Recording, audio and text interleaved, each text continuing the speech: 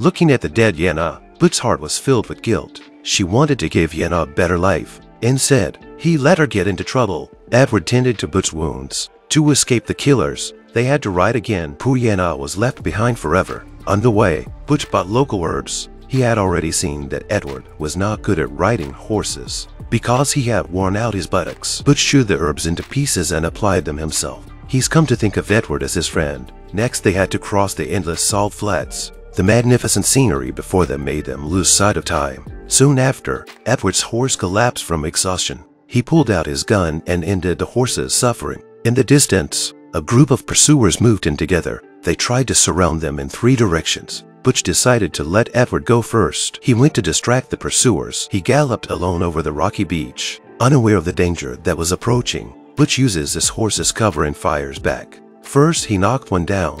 Another was knocked off his horse.